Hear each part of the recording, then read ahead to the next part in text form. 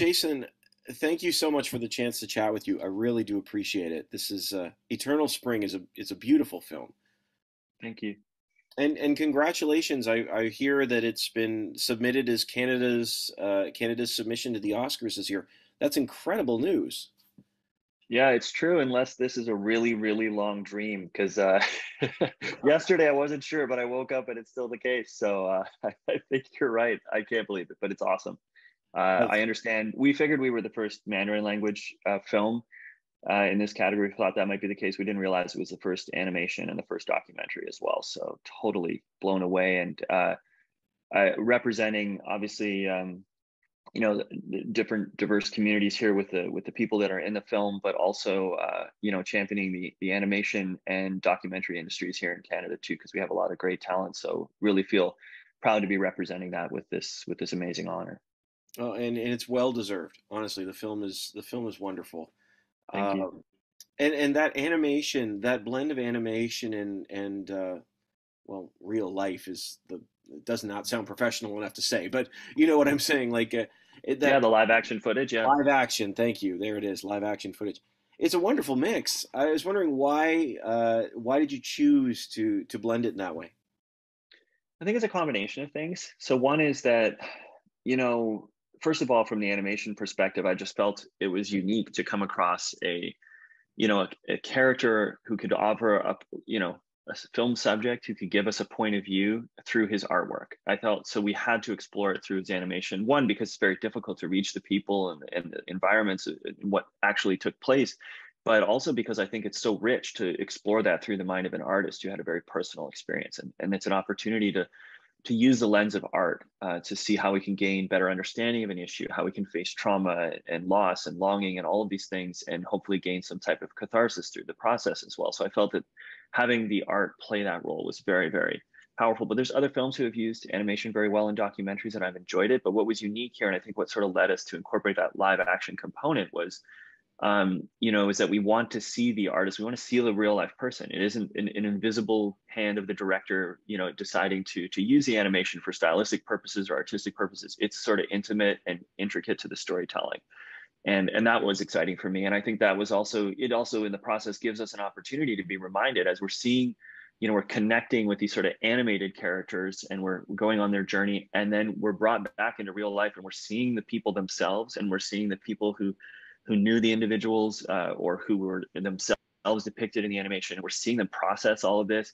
It just, for me, it had that opportunity to add another layer of sort of depth and connection between the audience and keep, to continually remind the real life stakes and to see how someone who's creating this artwork is processing that artistic journey as they're going through it.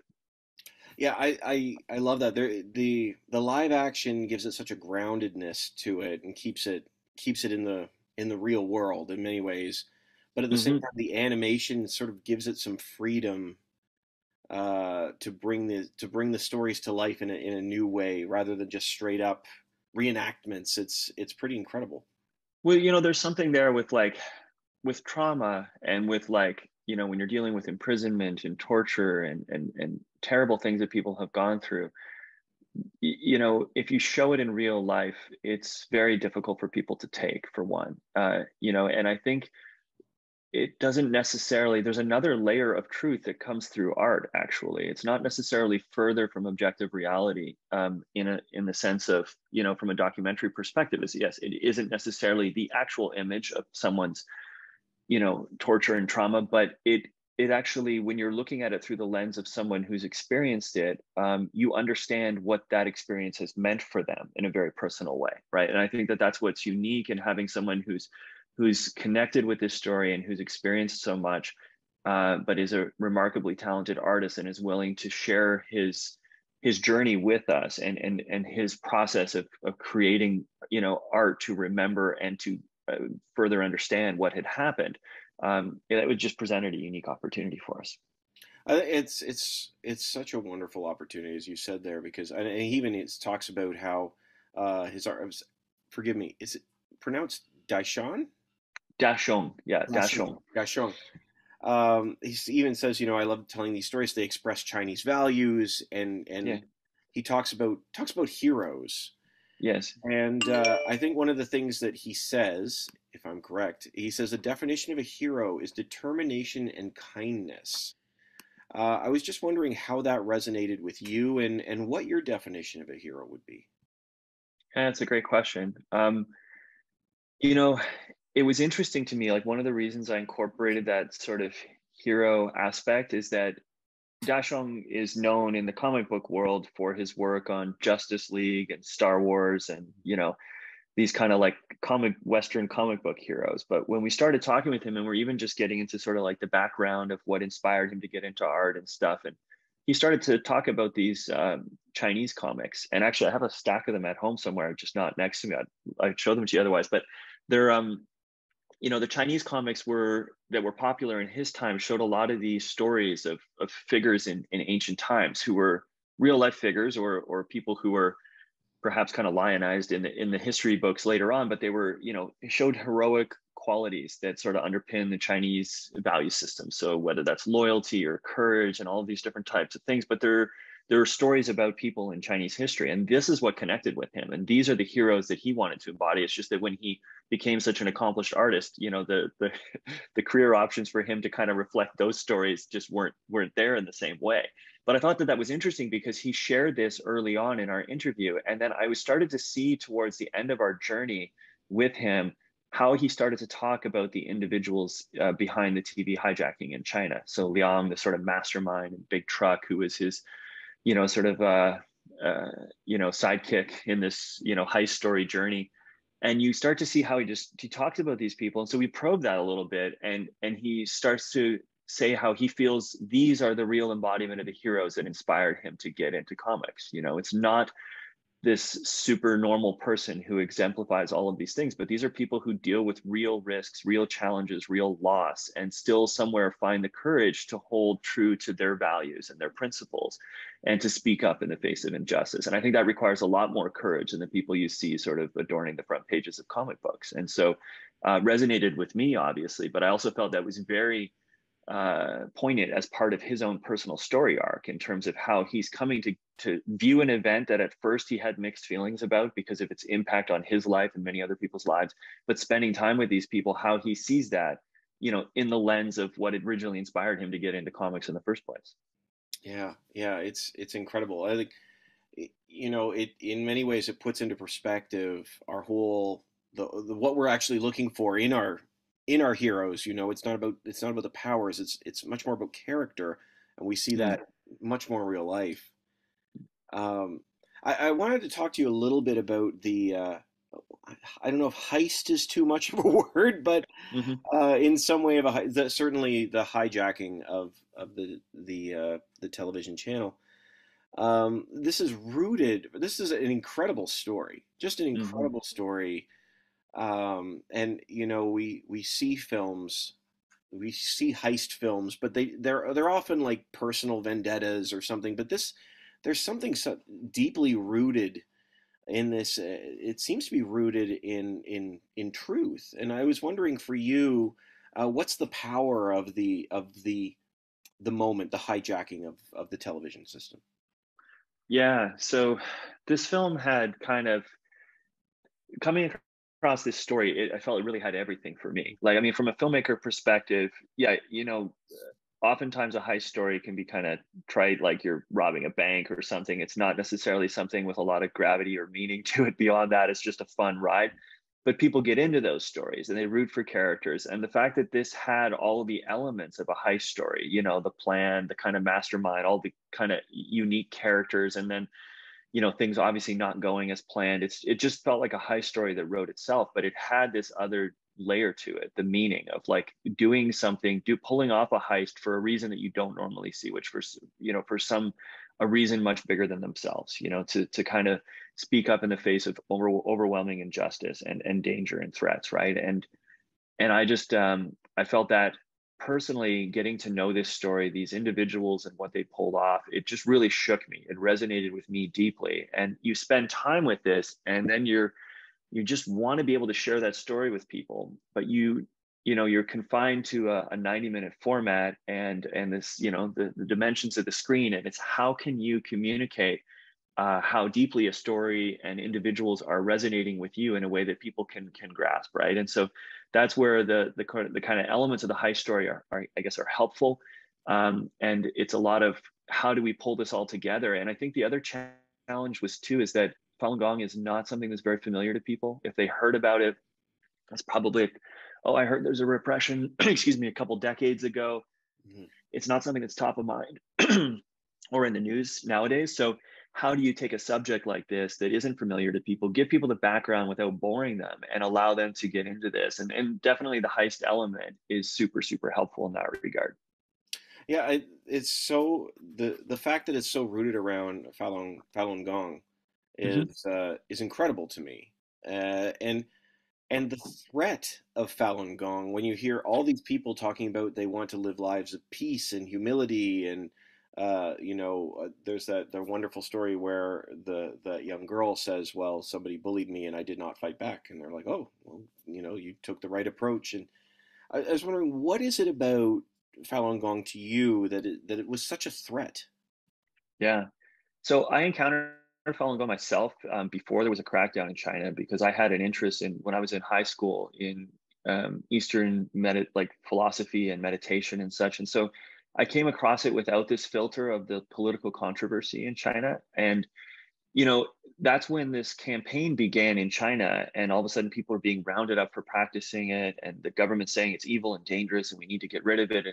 All of the narrative I heard just really didn't reconcile with what I had found by encountering these people and the meditation and the sort of tenets and of the practice. And so I've spent more time. That's what sort of sparked my interest and passion for the for the situation in China that they had been enduring.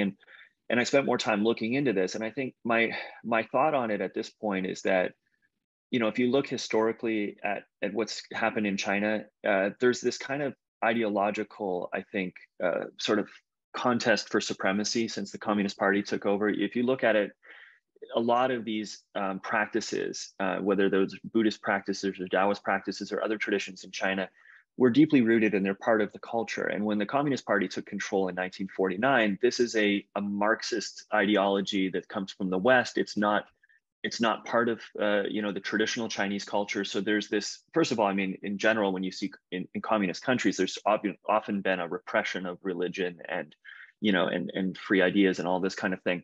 So that's something that's present generally in communist societies. But I think in particular in China, there was a particular concern around belief systems that were rooted in the traditional Chinese culture because the party had made strong efforts to uproot that in its, striving for sort of ideological supremacy there. So when they took power, they destroyed the temples, the monks were forced to marry. And now even today, they do have sort of state approved religions, but those are all a limited set of faiths that have to put the sort of communist leadership above their own god, and that's what makes them quote unquote patriotic religions, right? So there's this real fear, I think, of religious belief in China, and you can see it now. I think that's the thing too that makes this a universal story that isn't, although it is definitely about Falun Gong, and I do hope that people can return to seeing Falun Gong as part of the human rights concerns in China, even if it's just not talked about as much more recently because it's been going on for a while. Mm. But aside from that, I do think that what we see in the treatment of Falun Gong is reflected as well in the treatment of the Uyghur Muslims in the northwest of China, where you see scores of people, potentially in the millions, interned in these camps where they're also coerced into abandoning their traditions and their religious beliefs and such. You've seen it in the repression of the Tibetan community, the Buddhists as well, for many years. I think the other thing that made Falun Gong such a particular target is that, in contrast to the Uyghurs and the Tibetans, although the suppression of those groups has been extraordinarily severe as well, I don't mean to diminish that in any regard, but for the party, they were able to create this sort of narrative of an us versus them more easily because those groups were ethnically distinct, geographically distinct. So the Uyghurs are in the Northwest, the Tibetans are in a certain region, and they're able to sort of portray through state narratives that this is a struggle over, separatist forces wanting to take control politically of different lands and this kind of stuff. So they're able to sort of other those groups more easily.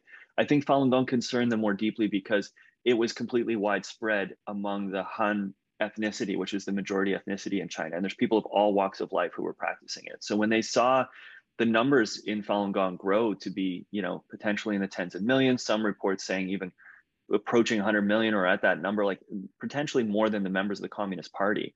That is what sort of, I think, led this sort of concern and unease around any kind of religious or spiritual belief to the level where they decided to crack down on it and ban it.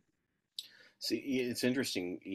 That's sort of what I would have wondered is certainly if it was about control and about maintaining that, but I never would have thought of it being actually something as uprooting traditional culture at the beginning. I'd never heard that before. I didn't realize that was part of the communist journey into or in power. That there's something more deeply rooted there. Mm-hmm. That's really interesting. I didn't know that.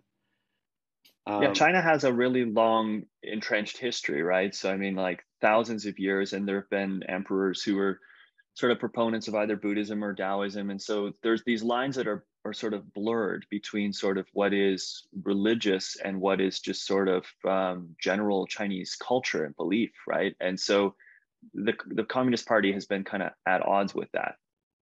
Wow. Absolutely. Jason, as we're starting to run out of time here, I'm just from your perspective, what is it that you hope the audience takes away from the experience of the film? Yeah, so I mean, there are specifics and then there are universals. I think, documentary to me has to be, if it's going to be well made, I think it still has to be more art than it is sort of history, right? It has to have not just to delve into the particulars, which are important, but into the universals that everyone can resonate with. And so when you come across a subject, even if it's something that maybe you've had personal experience and so it connects with you deeply, you want people to know about it, it's not really enough. I think you have to drill down and find what's universal here. So I do hope that, like all of the things I mentioned, that people are aware of, religious persecution in China, the situation with Falun Gong in particular. But I think for everyone, it's this struggle to be understood. It's this willingness to speak up in the face of injustice, even when there's, significant costs and potential risks at stake. And that struggle for the truth in the midst of all of that. I think that a lot of people can resonate with it. And we see this type of thing, it's interesting because we shared this film and I was thinking, wow, this story really resonates with me. And for me, I've seen these kind of universal ideas in it. But I was wondering whether people would look at it as an event, 20 years ago. Is it kind of in the past? And then you start submitting it to festivals and people are reaching out and saying, wow, this is so timely. And I'm like, well, why do you see that, right? Like, why are you seeing it as so timely? And people look at it, even a number of people who've introduced the film have made comparison to what you see going on in Ukraine, where, with the Russian situation, there's a courageous state TV broadcaster, a lady who held up a sign sort of defying the war in Ukraine and Putin's agenda, and on the air, which was obviously very bold. She's faced consequences for that. And, this whole idea of when you're going to mete out some kind of atrocities against people, in order to be able to do that, you need to construct a false narrative that a large number of people are going to need to buy into. And so that's how, for me, it hit me of like how important a role propaganda plays in abuse. And if this film can provide an opportunity to have people maybe dial it back a little bit from views and opinions that are really sort of set in stone about these people are others, these people are to be looked down on, these people are not to be treated with the same kind of respect and humanity as we might expect ourselves. If people can look at that and kind of open their minds a little bit as well and come with that perspective, I think that's something positive that can connect with anyone and hopefully not only the particular community reflected in the film. Absolutely. You're right. It connects differently on a number of levels, and it honestly, it's a wonderful piece, Jason. I really do appreciate it, the chance to chat with you about it. I certainly wish you the best. Thank you. Hopefully, the film goes on, brings home some Oscar gold. It's been a while.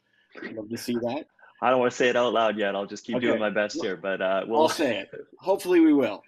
But no, thank you so much for the chance to chat with you, Jason. I have a great day, and I wish you the best. Thank you so much.